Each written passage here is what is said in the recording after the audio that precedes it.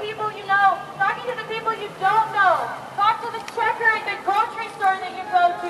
Talk to everyone you can. And don't tell them that they're doing something wrong, but tell them what they can do to do what's right. Tell them what they can do to protect themselves, to keep themselves safe, keep their children safe, keep the Earth food supply safe. And that's what we're here about. The Earth food supply. Thank you. What's right? Keep us safe. Do what's right.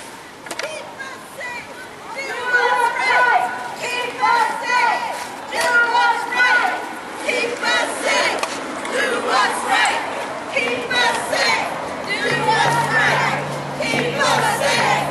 Do what's right. Keep us safe. Do what's right. Keep us safe. Hello, my name is Burke Bear, and I'm 11 years old. I came here today to talk about what's wrong with our food system. First of all, I would like to say that I'm really amazed at how easily kids are led to believe all the marketing and advertising on TV, at public schools, and pretty much everywhere else you look. It seems to me like corporations are always trying to get kids, like me, to get their parents to buy stuff that really isn't good for us or the planet. Little kids especially are attracted by colorful packaging and plastic toys. I must admit, I used to be one of them. I also used to think that all of our food came from these happy little farms where pigs rolled in mud and cows grazed on grass all day. What I discovered was this is not true. I began to look into this stuff on the internet, in books, and in documentary films, in my travels with my family. I discovered the dark side of the industrialized food system. First, there's genetically engineered seeds and organisms. That is when a seed is manipulated in a laboratory to do something not intended by nature, like taking the DNA of a fish and putting it into the DNA of a tomato. Yuck. Don't get me wrong. I like fish and tomatoes, but this is just creepy. The seeds are then planted, then grown. The food they produce have been proven to cause cancer and other problems in lab animals. And people have been eating food produced this way since the 1990s, and most folks don't even know they exist. Did you know rats fed genetically engineered corn had developed signs of liver and kidney toxicity? These include kidney inflammation and lesions and decreased kidney weight. Yet almost all the corn we eat has been altered genetically in some way. And let me tell you, corn isn't everything. And don't even get me started on the confined animal feeding operations called CAFOs. Conventional farmers use chemical fertilizers made from fossil fuels that they mix with the dirt to make plants grow. They do this because they've stripped the soil from all nutrients, from growing the same crop over and over again. Next, more harmful chemicals are sprayed on fruits and vegetables, like pesticides and herbicides, to kill weeds and bugs. When it rains, these chemicals seep into the ground or run off into our waterways, poisoning our water too. Then they irradiate our food, trying to make it last longer, so it can travel thousands of miles from where it's grown to the supermarkets. So I asked myself, how can I change? How can I change these things? This is what I found out. I discovered that there's a movement for a better way. Now, a while back, I wanted to be an NFL football player. I decided that I'd rather be an organic farmer instead. That way...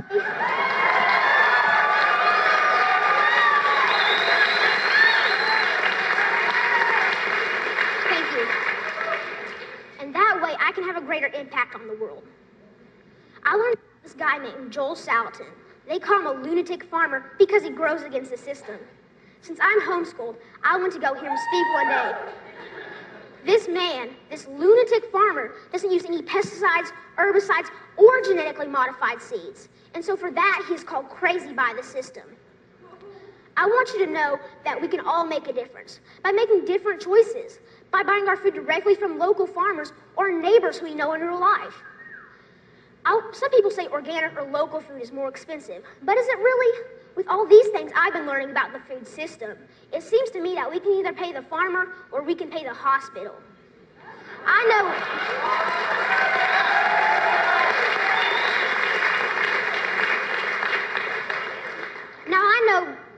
know definitely which one I would choose. I want you to know that there are farmers out there, like Bill Keener and Sequatchie Coast Farms in Tennessee, whose cows do eat grass and whose pigs do roll in the mud just like I thought. Sometimes I go to Bill's farm and volunteer so I can see up close and personal where the meat I eat comes from. I want you to know that I believe kids will eat fresh vegetables and good food if they know more about it and where it really comes from. I want you to know that there are farmers markets in every community popping up. I want you to know that me and my brother and sister actually like eating baked kale chips. I try to share this everywhere I go. Not too long ago, my uncle said that he offered my 6-year-old cousin cereal. He asked if he wanted organic toasted O's or the sugar-coated flakes. You know, the one with the big striped cartoon character on the front. My little cousin told his dad that he would rather have the organic toasted O cereal because Burke said he shouldn't eat sparkly cereal. And that, my friends, is how we can make a difference, one kid at a time. So next time you're at the grocery store, think local. Choose organic, know your farm, and know your food. All right, welcome to the Health Ranger Report. This is Mike Adams, the Health Ranger, reporting for naturalnews.com. Today we have some new information, breaking news from a medical journal called Cell Research. This is news about the dangers of genetically modified foods, and this is new information. This shows the mechanism by which genetically modified foods, or GM foods, or GE foods, genetically engineered, may alter your organ function. You see, in the past, Monsanto has said that genetically modified seeds and foods are presumed to be safe, presumed safe. It doesn't mean they're proven safe. In fact, right here from the Monsanto website, a couple of quotes you need to know. Here it is. Monsanto says, quote, "There is no need to test the safety of DNA introduced into genetically modified crops." And they go on to say, there is no need for or value in testing the safety of GM foods in humans. So you see, Monsanto has a position that they don't even need to test the safety of these genetically modified foods because it doesn't even matter. But now, here in Cell Research, we have a new study called the exogenous plant MIR16A. That is a microRNA study that we're talking about here. Specifically targets mammalian LDL-RAP1. That's a receptor for LDL cholesterol function in the liver. Evidence of cross-kingdom regulation by microRNA. Now, it means that microRNA, which is information, it is genetic information, has now been found to pass from the foods through digestion into your blood and then to attach onto your organs. You got that? It goes from the food through digestion into your blood and attaches onto your organs, and there it modifies the function and the expression of those organs. This is groundbreaking science. This nullifies the safety claims of Monsanto. And it means that we are more than just the vitamins and minerals and fiber and carbohydrates and proteins that we eat. It means we are also eating information. You got that? We're eating information because DNA and RNA is information. So when we're eating this microRNA, it's surviving that process and then providing information to the cells and the organs in our body. Maybe this is why GMOs are causing such widespread infertility, because the microRNA is attaching to the receptor sites of the fertility organs and altering the expression or the function of those fertility organs. Let me read you some more from the study because it's quite fascinating. This is in the abstract of the study, which again was published in the September 20th edition, 2011, of Cell Research. The abstract says, quote, "Here we report the surprising findings that exogenous plant microRNAs are present in the sera, that means the blood serum, and tissues of various animals, and that these exogenous plant microRNAs are primarily acquired orally through food intake." That, again, is breaking science. It changes everything. You see, you already know you are what you eat. And normally that means you are the vitamins and the minerals and the other nutrients that you consume. We know that that's true on a physical level or even a biochemical level. But what about the information that you eat? Are you also the information? The answer is yes, and this is, again, a whole new realm of science. When a predator is consumed by, when a predator consumes prey, there is a predator/prey relationship where there is a transfer of information from the prey to the predator. So back in American Indian lore, when the American Indians would kill and consume a buffalo, they would say that in some sense you become, or that buffalo becomes part of you, or a part of you becomes the buffalo. You and that animal or the plant that you consume become one. What we're finding now with this study is that is genetically a true statement at some interesting level. It's not just metaphor. It's actually biochemically true that you become, in a small way, but a very true way, part of what you consume. Now, what happens when you consume plants that have been altered, artificially concocted in a laboratory by profit-driven scientists working for the most evil corporation in the world? You get information that's bad information. It's not natural information. It is frankenfood information, and when you consume that, that information goes into your body and then begins to program your organs and your cells and your tissues to behave in a way that is artificial, that is not natural, that is Frankensteinian in its effect, in essence. That's what we're seeing with genetically modified foods. That's why this is a big deal. Let me read you some more quotes from this particular study. It says that this MIR168A could bind to the human mouse low-density lipoprotein receptor, that's the LDL cholesterol receptors, adapter protein, inhibit LDL-RAP1 expression in the liver. Again, this is altering your liver function in terms of regulating cholesterol, and consequently decrease LDL removal from mouse plasma. What that means is that you would have high LDL levels in your blood. These findings demonstrate that exogenous plant microRNA in food can regulate the expression of target genes in mammals. You got that? If you truly understand what's being said here, your jaw should be dropping to the floor. It's that big of a deal. This is huge. It means that, again, eating these genetically modified foods and crops can alter the expression of your organs. MicroRNAs have been widely shown to modulate various critical biological processes, including differentiation, that's cell specialization, apoptosis, which is part of the cancer prevention process in normal human cell metabolism, proliferation, the immune response, and the maintenance of cell and tissue identity. Now, that's another crucial statement. What do you get when your cell doesn't remember what identity it's supposed to express? You get a DNA mutation that results in the formation of a cancer cell that goes on to become a cancer tumor. So what we are seeing here now, written in this paper in language that's very technical, but if you understand it in layman's terms, it means simply this. If you eat genetically modified foods, you are absorbing information from those foods that can potentially cause cancer in your body. It can alter the expression, the function of your organs, such as the liver, and possibly, in fact, very likely, many other organs, including your brain, including fertility organs, including your kidneys, perhaps even your heart. In other words, the more genetically modified food you consume, the less human you become. That is a shocking but true statement. By eating this information, you are becoming less human and less natural. It's literally altering the expression of your body and your body's tissues. Going on in this study, again, published in Cell Research, it goes on to state that this has the potential to selectively interact with specific target cells and mediate intracellular communication.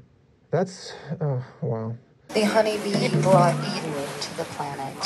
This tribute that we are laying on our landscape is the greatest gift that we have to honor these beautiful evolutionary ancestors. So I say right now, looking at these beautiful people, and each of you represents a hive of your own. Each of you represents a story that we are telling new. Each of you represents a huge body of people that are here to save the world because we are sacredly connected to the planet. Because we are the indigenous people, because we are the ancestors, and because right now is the time to turn it around, because at my feet is the future. At my feet are the people that we love. These are our landscapes. This is our historical landscape. This moment right now, you are a small amount of people. We are a very tiny amount of people. But the honey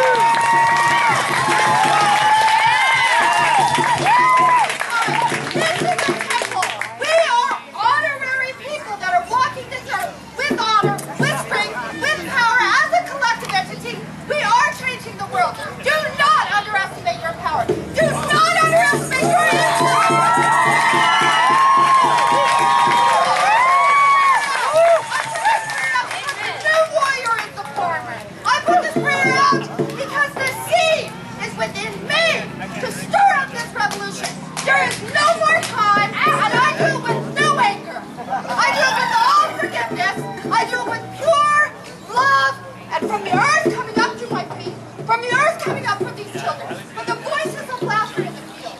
I do it for you, for the farmer, for the man that is reworking himself, for the man that is working the earth. Okay? So let's do it together. Thank you for your support on this amazing project. We are changing the world. It is already happening. It is already so.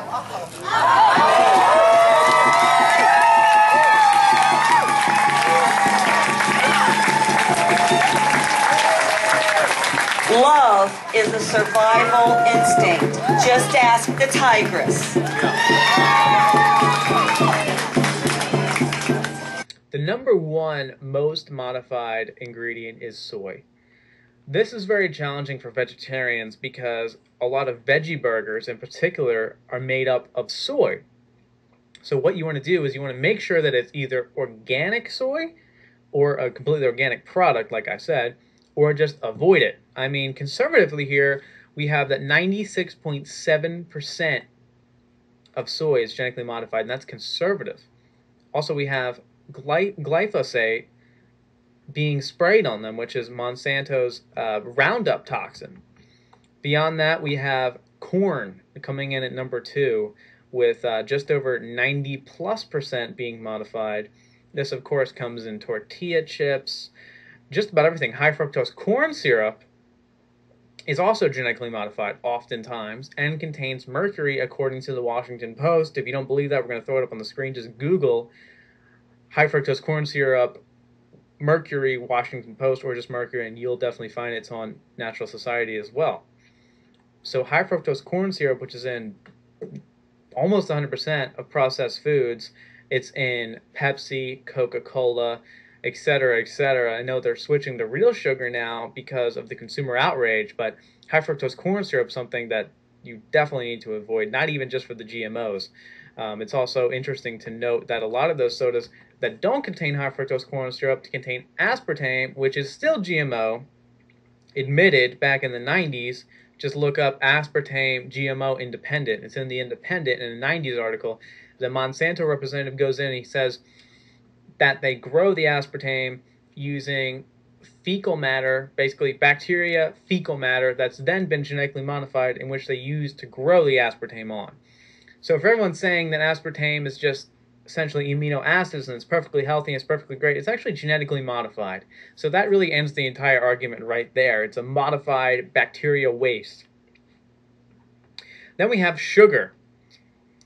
According to Natural News, genetically modified sugar beets were introduced to the U.S. market in 2009 and are among the most heavily modified substances among this entire list. So sugar, we have high fructose corn syrup and sugar. Basically eliminates almost all processed foods right then and there, which you should not be eating in the first place, but just another reason that they're heavily modified. Papayas. This is a surprise. GMO papayas have been grown in Hawaii for consumption since 1999. Though they can't be sold to countries in the European Union, they are welcome with open arms in the United States and Canada, which is like most other GMO products. They're actually denying a lot of shipments to other European countries now because they're finding just traces of GMOs due to the contamination. And as we broke several months ago, Monsanto actually planted genetically modified alfalfa before it was even approved by the USDA. So what happens is a contamination spreads. You'll be planting something and no one will even know that it's there. It'll spread onto their farm. Monsanto will say, therefore we own that plot of land on your farm because you're planting GMOs, when it actually was just the wind trailing GMO contamination. And that's why there's so much widespread contamination of GMOs everywhere. Number 7 is cotton.